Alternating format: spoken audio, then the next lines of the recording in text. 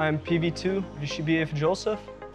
I am a first-generation American from Brooklyn, New York. My family comes from Ukraine, more specifically the capital, Kyiv. Right now I'm class leader for class 0124. We are 13 mics, meaning we operate and maintain the HIMARS and the MLRS system.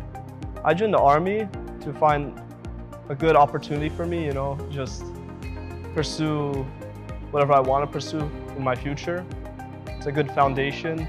If I want to get a higher education, the Army can provide that for me. If I just want to retire, I can just do my 20 years here, get an early retirement. It just seemed like the right thing to do after high school.